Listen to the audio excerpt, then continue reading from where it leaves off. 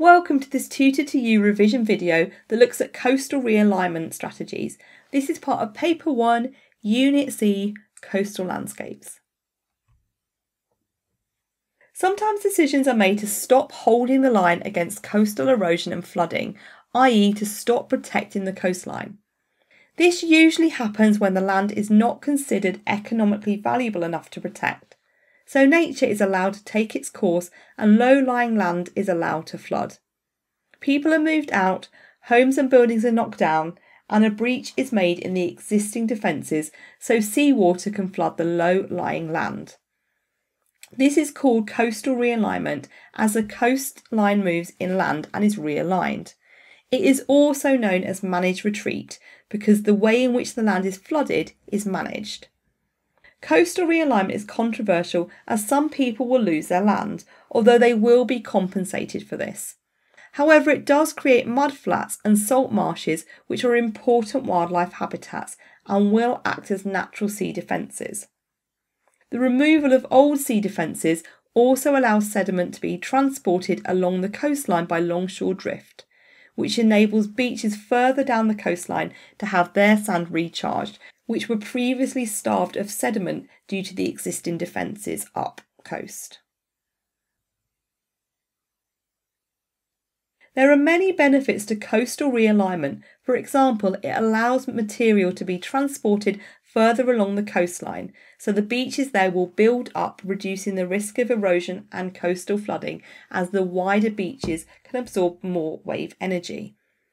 Another benefit is that although initially the strategy is expensive due to landowners needing to be compensated, it is much cheaper than continuing to maintain hard engineering strategies such as seawalls and groins. Finally, one of the most important benefits is that new habitats are created in the intertidal zones on the new mudflats and salt marshes. However, there are quite a few drawbacks of this coastal management strategy. The biggest drawback of coastal realignment is the relocation of homes and businesses which have to make way for coastal flooding or erosion.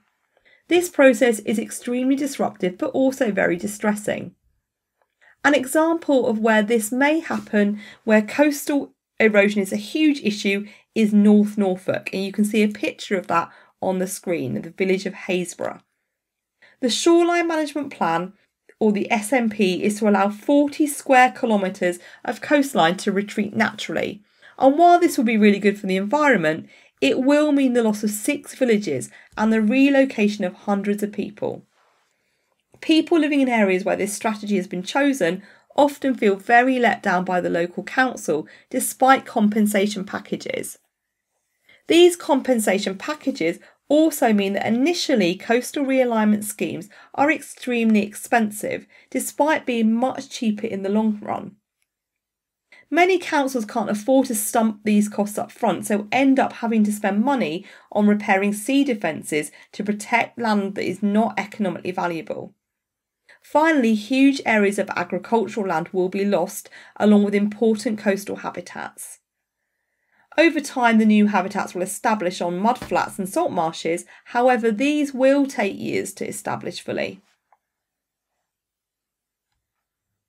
That concludes this Tutor to You revision video focusing on coastal realignment strategies.